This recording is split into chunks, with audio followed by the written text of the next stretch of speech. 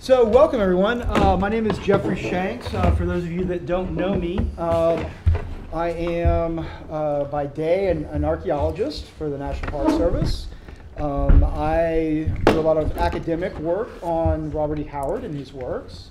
Published a few articles here and there over the years. I co-edited a collection of essays on the magazine Weird Tales, which of course Howard, Lovecraft, and others wrote for, called The Unique Legacy of Weird Tales. I have for the last several years been the co-chair of pulp studies at the Popular Culture Association. And so one of the things we've been really working on in Robert E. Howard studies over the years is getting Howard to have more of a presence in academia. A number of other pulp writers over the years, pulp fiction tends to be relegated somewhat to the literary gutter when it comes to academics, and always has been. But a number of other writers are getting a lot more attention. Nowadays there's a lot more of an understanding from the academic world that popular culture, especially from a cultural studies perspective, is just as important than so-called highbrow literary fiction. And I think you can make an argument that there is actually in some of the top writers of the pulp fiction world, like Howard and Lovecraft and Chandler and Dashiell Hammett and Ray Bradbury, that there are writers there that at least that approach literary quality at times, when they're doing their best work. And so one of the things we've really been trying to do is get Howard's name into that conversation that has been taking place with some of these other authors, like Lovecraft and Bradbury and Chandler, guys that started out in the pulps, but are starting to get more recognition from academics. So beginning in the early 2000s, I believe 2004, is that right, Frank? The first trip that was 2004 was the first time that some Howard academics went to the Popular Culture Association conference. This is the big national conference for people studying all aspects of popular culture, books, movies, music, television, comic books. And that was sort of the first foray into it, dipping the toe into the waters, so to speak, a little bit. And not a lot came of that for a few years, but then beginning around 2011, 2012, a few of us went back, and it was Mark and I, the first year went back to, Mark Fenn and I, went back to PCA, and at that point there was an attempt to get an area there devoted just to the study of pulp fiction and pulp writers. And once we presented there, it was very successful that first year. The person putting it on asked me to be his co-chair after that, and it started developing from there. We started having more panels on Howard in particular, and we've been publishing articles and collections of essays. Colleague Jonas Prida put out a collection a few years ago called Conan Meets the Academy, and this was one of the first academic collections of essays on Conan in many, many years, since The Dark Barbarian back in the 1980s. The Weird Tales book was by Rowman and Littlefield, another academic trade press. And so we were finally starting to make some inroads in that. Just in the last few years, we started going to the International Conference for the Fantastic and the Arts, which is the main international academic conference for science fiction, fantasy, and horror. And so it's a much more focused concentration on this type of fiction. And we've been giving papers on Howard both in fantasy and in horror. And so it's really started to pick up steam. And just our presence there every year now and going to these conferences, we're now getting a seat at the table. It may still be kind of a seat down at the corner of the table, but we're there now and we're working our way up. And so one of the things that I wanted to do, and we started this last year, was to bring to Howard Days a little taste of some of the things that have been going on at these academic conferences, and that's what this Glenn Lord Symposium is all about. Last year we had several presenters, and we're going to have 3 this year. This is the second year we've done it, the second annual Glenn Lord Symposium here at Howard Days. And all of our presenters here are people that have been veterans of the conferences of the last couple of years, and very excited to have them share some of their work with you. I'll give a brief introduction. You guys can introduce yourselves a little bit more and talk about your specific research goals. Frank Coffman has been doing academic work on Howard longer than anybody up here. He was at one time the editor of The Dark Man, the Journal of Robert E. Howard Studies, which is sort of the primary academic journal, peer-reviewed journal dedicated to Howard Studies.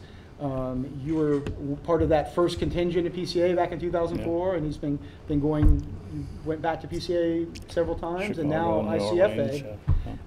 And he's a professor of English at Rock Valley College in Rockville, Rockford, Illinois. Lots of rocks, Illinois. Professor of English there.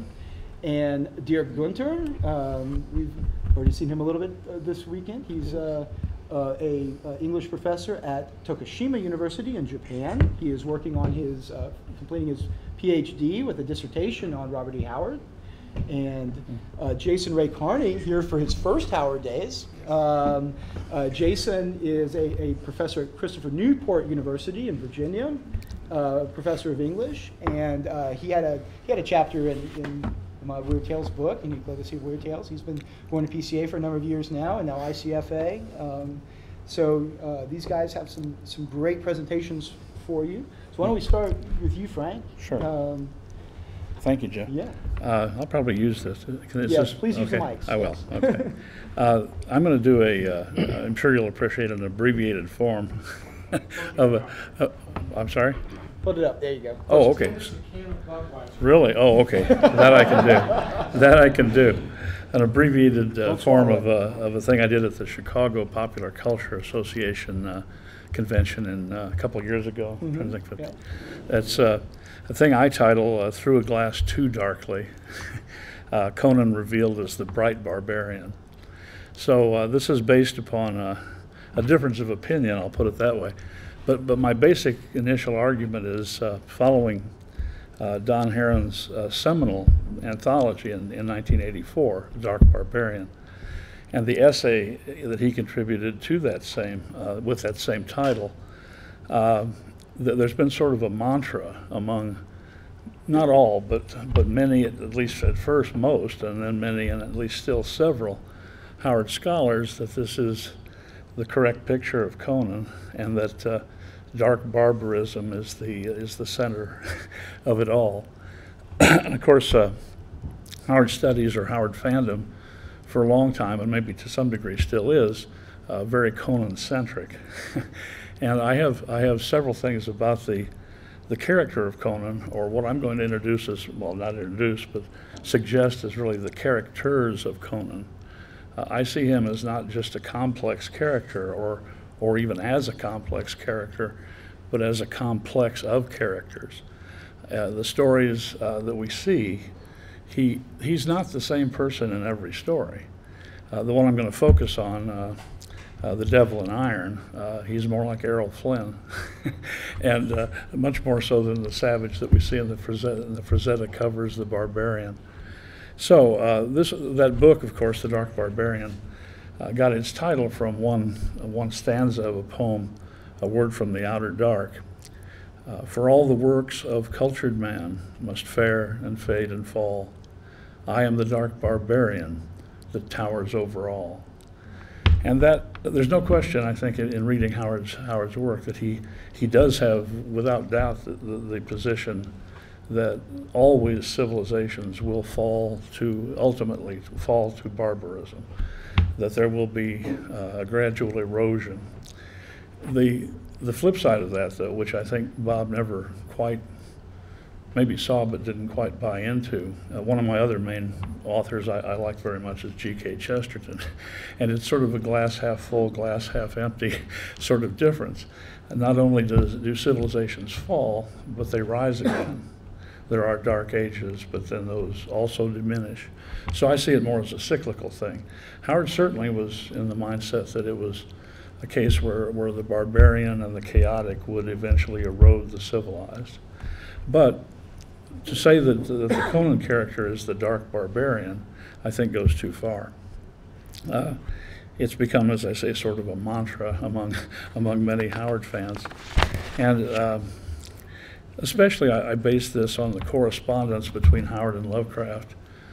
where Robert Howard distinctly says and defines what he thinks a true barbarian is. And I think I can show that that's nowhere close to what Conan is, or not as close as some might think. The correspondence, they had a long series of letters, and I'm talking about a long series of long letters. These guys were writing, 15, 20-page type letters to each other, and back and forth and on the same subject for months sometimes. And barbarism versus civilization was one of the main themes. But the barbarian is, let's see, this is, okay. Howard describes him as stark, primitive, ultimately benighted, dismally ignorant. These are some phrases from Howard. And Howard's most significant barbarian is not that, I will contend. So, in the beginning of the Devil in Iron, the story I'm going to focus on just with a couple examples, this is the description of the first character we see. Quite often in the Conan stories, and most often, as a matter of fact, Conan is not the first character we see. He comes in, after the play has begun. And the first character we see is, I think, what Howard would term a true barbarian. He's a Yuchi fisherman. He was broadly built with long apish arms and a mighty chest, but with lean loins and thin bandy legs. His face was broad, his forehead low and retreating, his hair thick and tangled. A belt for a knife and a rag for a loincloth were all he wore in the way of clothing. That he was where he was proved that he was less dully curious than most of his people. The fisherman lusted for the weapon. He's seen a weapon in a magically appearing sort of fortress that he's found. The man, of course, was dead, the man he's looking at. Well, the fisherman that we see in this is this apish appearance, the low brow. This is not the Conan we see. In the letters, Howard at one point says to Lovecraft, writes to Lovecraft, that I don't think I could ever really show true barbarism in a story, nor do I think I will. I'm paraphrasing drastically here, because I don't know that it would sell. I don't know that it would be palatable to the reader. So if we really went by what Rob Howard thinks of barbarism, he never truly shows it. He holds it back. And his Conan, again, I contend, is a different sort of barbarian. Well, there are a couple scenes that I'd like to focus on from that story.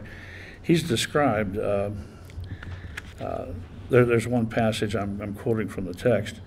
For an instant, the future fate of kingdoms that hinged on this gay-clad barbarian hung in the balance. And that's true, the fate of kingdoms. The first time we see Conan, he's a king. Now, there are barbarian kings, but the story written, not initially for Conan even, it was a replate, so to speak.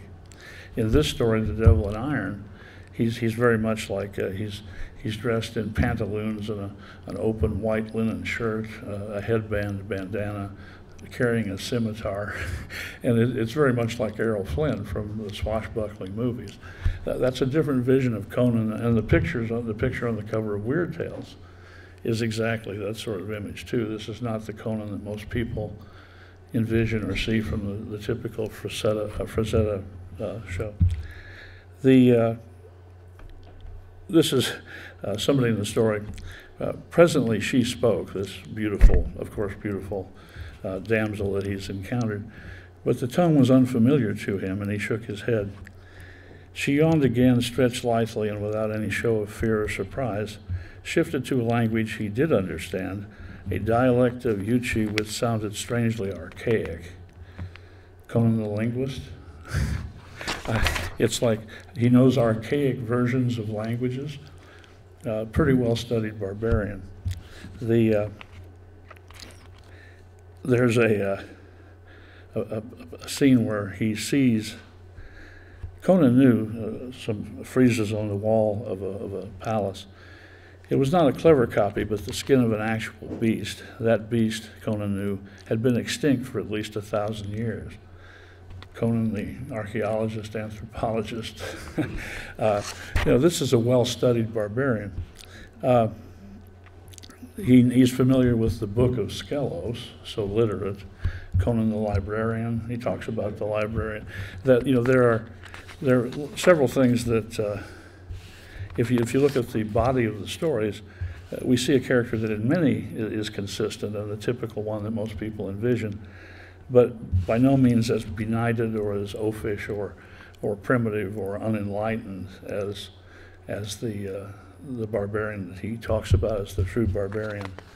The other reasons, there are several. The Lovecraft letters with Howard are significant. The other reasons that I would state as the biggest ones, in addition, I mentioned the fact that Conan I see as a complex of different characters. The letter exchanges, the recognition that REH himself says, I don't think I could ever write about a true barbarian. I'm not sure it'd sell or be palatable. But the other final thing I'd mention is heroes in any story have to be better than the villains. And so this is sort of a universal convention in most fiction. I had a great professor at Northern Illinois who had been at Minnesota for many years, Martin Steinman. And he has a convention theory that he calls superordinate genre conventions. He would probably call this the convention that would read, heroes must be better than villains rule. In other words, he has to be the best person in his world, at least better than the truly barbaric, like that Yuchi fisherman that we saw in that story. He's many legs up on the truly barbaric enemies he encounters. So, you know, he's a king, he seems to be educated, he's literate, he knows plural languages. When he's pressed, he acts and can act very barbaric, but the idea that fighting without fear, there are civilized people that can do that too, or in spite of fear. You know, most of the markers that Conan shows would be heroic in any civilized situation. So, the end of the story basically, but I just wanted to throw those things out as the basis of my theory. He's nowhere near as dark in really any of the stories. Maybe a couple he approaches it, but pretty much brighter than the other vision would maintain. And I think that initial thought from Heron of the dark barbarian needs to be modified or looked at or at least debated, and that's kind of where I am. Thanks.